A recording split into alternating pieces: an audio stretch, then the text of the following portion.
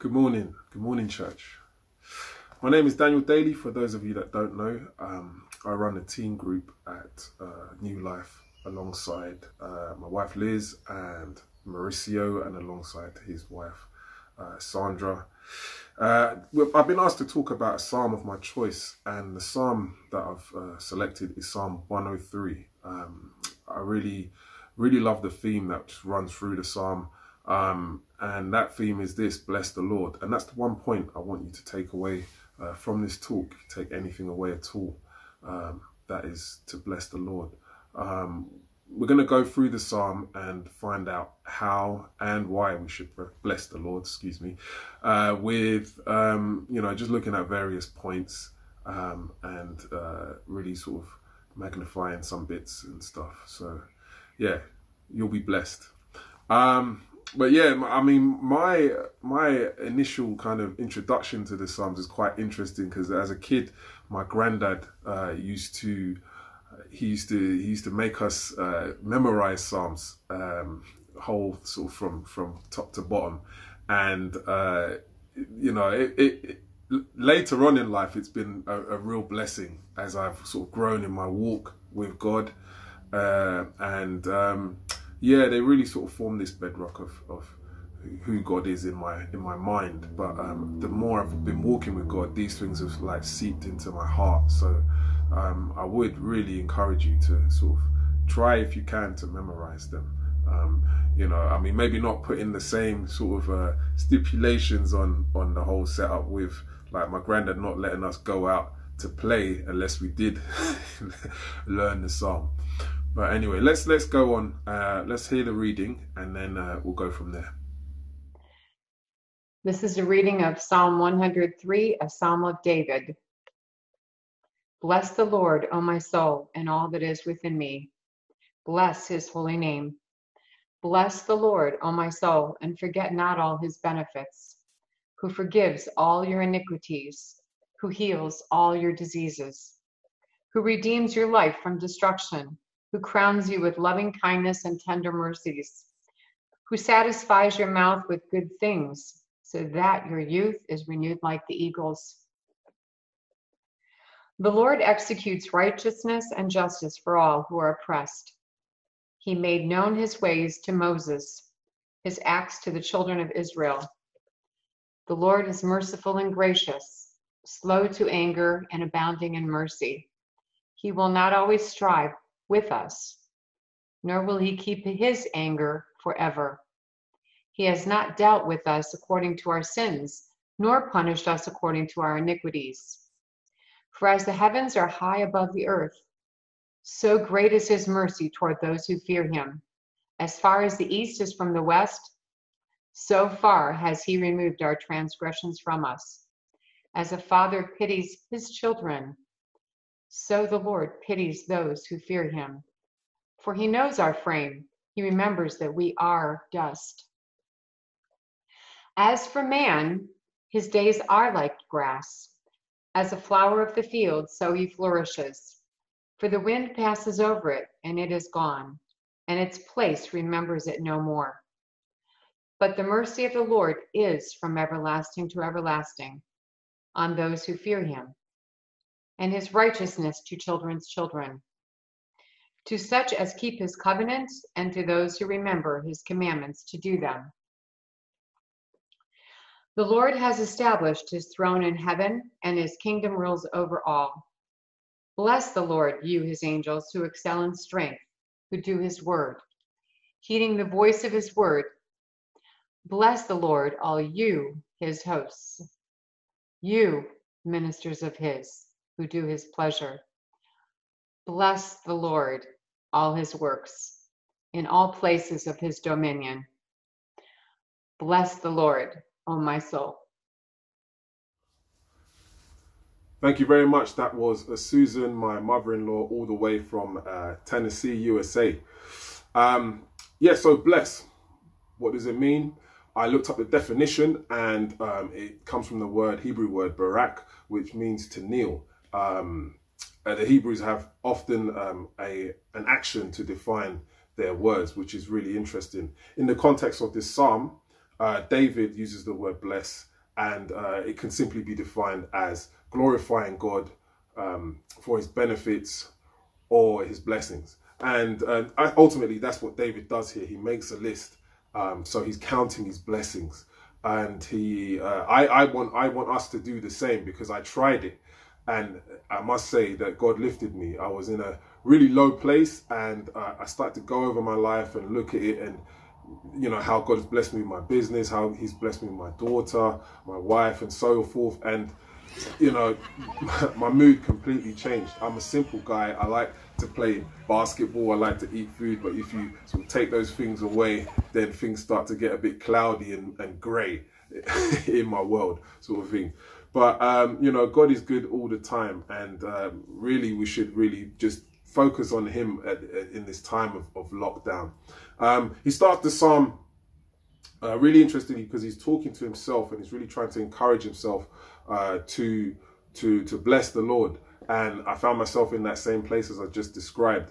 I really needed to pick myself up, and in doing so, David comes across the fact that God is holy. Before he even starts his list, he says, "Bless the Lord, O my soul, and forget not all his benefits, who forgives all your iniquities." Sorry, just before that, he says, "Bless his holy name." And really, that's the one reason why we should always be able to bless God. He's holy. He's far above all that we can think of or imagine. He's self-sufficient. He doesn't need us at all, but he's good. He's kind. He's merciful, all at the same time. And again, like looking around at society, everyone's asking questions. People are asking questions of existence, of faith. This whole lockdown has really sort of spun everybody's kind of worldview and perspectives on their head, really. But I feel like, again, David in this psalm, by introducing the fear of the Lord, which is really important in this psalm, he really kind of addresses that indirectly, let's say. But by verse 4, David says, it says here, "Who redeems your life from destruction," when he's talking about God, "who crowns you with loving kindness and tender mercies." And really that for me, that just spoke of the Holy Spirit, and how God gives us his Spirit when we come to the faith. And so I looked again over that whole section from verses 1 to 4, and really David there is counting his blessings for his salvation. He's really thanking God for his salvation, because he knows that is so important to him, and it should be to us as well. It certainly is to me, and becoming more so the older I get in the Lord, so to speak. I really do value my salvation in him, and I want you to do the same. You should try it. Try it and thank God just for who he is, for how he's forgiven your sins, how he's redeemed your life, how he's crowned you with these tender mercies. He goes on in verse 6 to 10. And he's talking about Moses now. He recalls Moses, the person whose shoes that he was in, because he's leading the nation. And he's talking about how God reveals his character, one in the emancipation of the Jewish people, the Hebrews, and two, in the actual meeting that takes place at the burning bush. Exodus chapter 34 verse 6. "And the Lord passed before him and proclaimed, the Lord God, merciful and gracious, long-suffering and abounding in goodness and truth."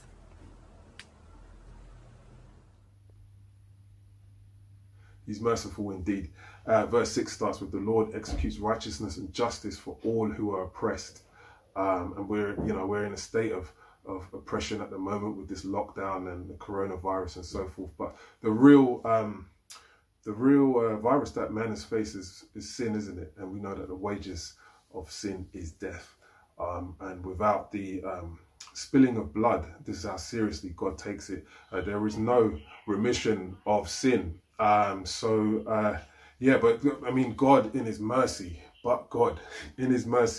he laid that justice upon Jesus, so that we might go free, and we might be released from this oppression of sin, isn't it? And yet again, that's just another reason why we can bless the Lord, how and why we can bless the Lord. By verse 11, we're at the heart of the psalm, verses 11 to 14, and it's here David introduces the fear of the Lord, something very special that he held very highly. And pretty much in the Bible, from cover to cover, we see that this is such an important thing. It's of no insignificance that Jesus, when he was crucified with the two robbers, one was mocking him, the other one was asking the mocker, "Do you not fear God?" You know, it's in the fear of the Lord that God delights, actually. It says about Jesus that he will delight in the fear of the Lord. So really, that's what gets God's attention.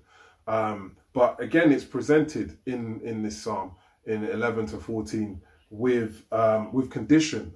We see in verse 11, it says, "For as far as the heavens are above the earth, so great is his mercy toward those that fear him." And again in 13, it says, as a father pities his children, so the Lord pities those who fear him. You know, if we want to really experience the mercy and the kindness of God, fear him. If we want to really receive that sort of fatherly kind of love and attention, then fear him.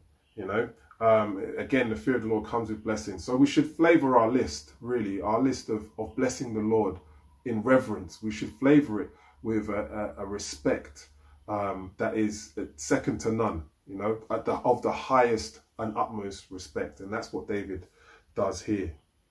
He continues in the psalm, in this section, on verse 14, he says, "For he knows our frame and he remembers that we are dust." And that's really a reference there back to creation, isn't it? That we're just dust. And man has no purpose unless God comes and form him and breathe into his life. And that's really like what the question is what people are asking today. Like, what's my purpose? This coronavirus has kind of like provoked those questions out of people. Even in Ecclesiastes, we can see this. "Let us hear the conclusion of the whole matter.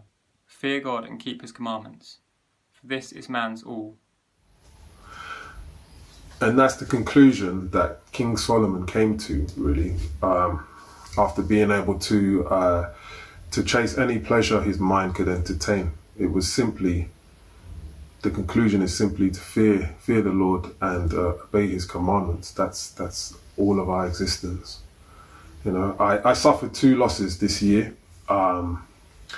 One was a friend who was in a rap group called the Foreign Beggars, Igbo, who passed away just trying to have a cigarette on his roof. He fell tragically to his death. I was, you know, shortly after his passing, I was put into a WhatsApp group with all these people, and you know, people sharing stories and this and that. And then one of his group members, his closest friends, Pavan, shared that he was really asking questions of the universe, to quote him, about his existence and trying to find peace in himself before he passed away. And I mean, it saddens me to say, but that is not what the fear of the Lord is, you know. He's asking questions of the created and not the creator. The second loss was my father-in-law, Richard Waters, who, a lovely man, passed away. But in his life, if there's one thing that stood out, it was that he feared the Lord. He really did walk with God, and he revered who God was. You know, and if we go to verse 17 here, it says, "But the mercy of the Lord is from everlasting to everlasting on those who fear him." So we've got two people here, two people that are close to me.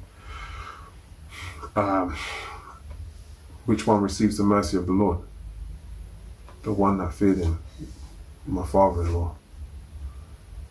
Two people on the cross when Jesus was getting crucified.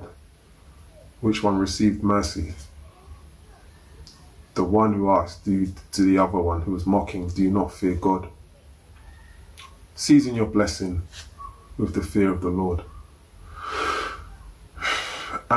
David continues in the psalm, and by verse 19 he closes out, and it's the tone's kind of changed now. It's not so much more him kind of encouraging himself and gearing himself up to bless the Lord. It's more commanding. It's like, yeah, I've gone through all this list of mine, and this God is so worthy of everybody's praise, of everybody's worship. And then he carries on to list who and what should be blessing the Lord, and he leaves no stone unturned. And it's really here that I would like to close by returning to the middle of the psalm, and by returning to the cross, in fact. And you'll see the cross here in the middle, which is really, really quite profound. Let me read this. For as the heavens are high above the earth, so great is his mercy towards those that fear him. And as far as the east is from the west, so far has he removed our transgressions from us. As a father pities his children, so the Lord pities those who fear him. For he knows our frame and remembers that we are dust. And that's really talking about Jesus, the mercy of God coming down to remove our sins by the cross. And so I want to invite the people that haven't got a clue what I'm talking about, haven't got a clue about this cross, haven't got a clue about this God of mercy, this God of loving kindness. I want to invite you to repent. I want to invite you to turn around, to come and have your sins forgiven. I want to invite you to come and be healed. As it says in verse 2 here, bless the Lord, O my soul, and forget not all his benefits, who forgives all your iniquities, who heals all your diseases. I want to invite you for you to come and have your life redeemed from destruction by believing in the Lord Jesus Christ. I want you to come and receive this loving kindness and this tender mercy that is his Holy Spirit. I want you to be invited to come and have your mouth satisfied with the praise and the worship and the blessing in reverence to the God of creation. I'm going to invite you to have your youth renewed like the eagles, and that's the eternal life that comes from the Lord Jesus Christ's death and resurrection. I want you to come and bless the Lord. When upon life's billows you are tempest tossed, when you are discouraged thinking all is lost, count your many blessings, name them one by one, and it will surprise you what the Lord hath done. Count your blessings, name them one by one. Count your blessings, see what God hath done. Count your blessings, name them one by one, and it will surprise you what the Lord